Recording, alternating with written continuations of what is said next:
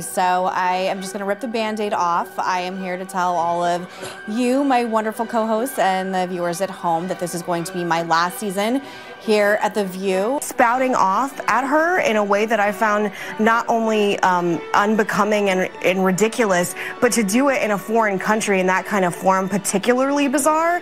It's the press's job to speak truth to power. And just because Biden has gotten a pass so far, which he has and continues to do, it is in no one's best interest to treat him like it's state TV. The thing that I never saw Trump do was apologize to anybody.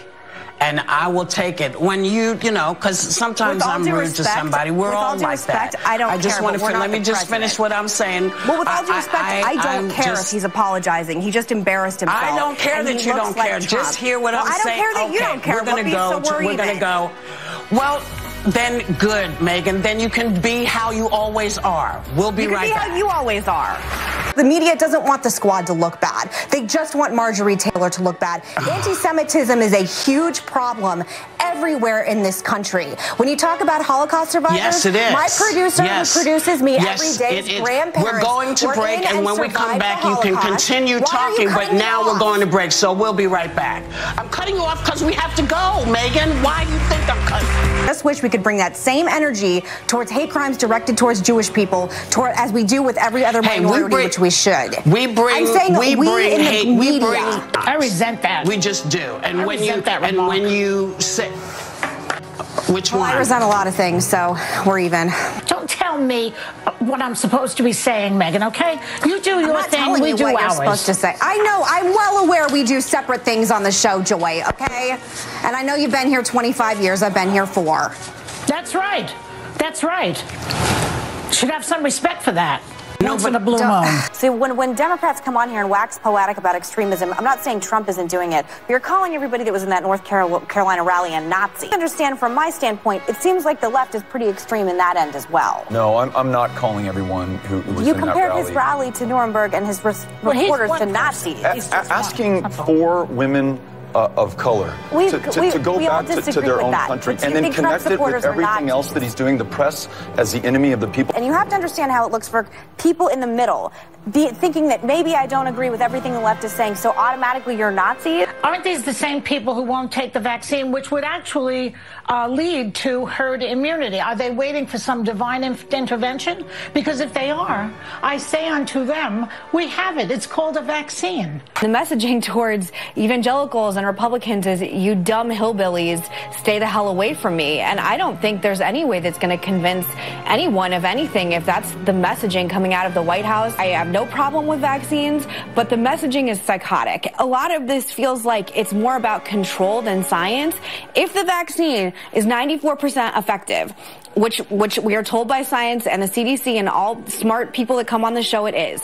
If the vaccine works, why do we still have to wear masks outdoors? The Democrats would be wanting Republicans to come together with them to go forward, and instead we're hearing a lot of language from people like Katie Couric. The Republicans like me need to be, quote, deprogrammed, that we're brainwashed, that 74 million Americans are basically irredeemable people that we don't need to communicate towards and we don't need to in any way have anything to do with. And I think it's horribly dangerous for the country, and I also think it's horribly dangerous for Democrats. If you don't care about unity, you should care about the politics of this. And if President Biden and Democrats want to have a big tent party and include some of these people, great. And if we're all just deplorable and need to be deprogrammed, as Katie Couric said, then honestly, they can go to hell, because I don't need to be deprogrammed. 25% of Americans are comfortable with a socialist becoming president. How many? So 25%, that's it. And when they realize what that means, they'll get come around. People are smart. Okay, so I'm just saying, do you know what's helping Pete Buttigieg? So am I.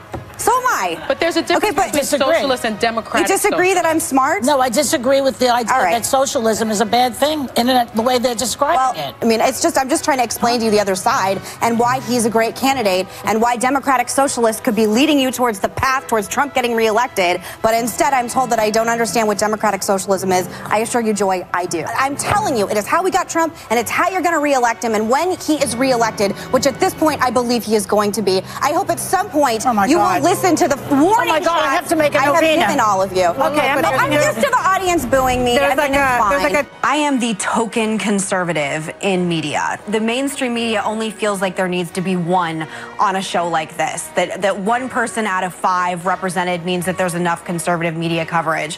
What I have found interesting working in what I consider liberal media is not the stories that we talk about, but the stories that we don't talk about. There's been a lot of stories, like, for example, we've never once talked about Hunter Biden as a hot topic on this show, whereas Ivanka Trump or Donald Trump Jr. cough in the wrong direction, and it probably would have taken up the first 2 blocks. My husband and I, exist in our whole world is conservative media. He founded and runs one of the most influential and highly trafficked conservative websites on the internet. And the reason why these outlets like this need to exist is because everything else is liberal everywhere else. There's a reason why Fox is killing it in the ratings and laps everyone else. And you think Jim Acosta isn't an activist? I don't have any trust in people on CNN anymore. So I take such umbrage at this entire concept that liberal media, which runs all of media, all of tech, all of entertainment, all of music, all of culture, all of politics, all 3 branches of government, I'm supposed to feel bad because there's 2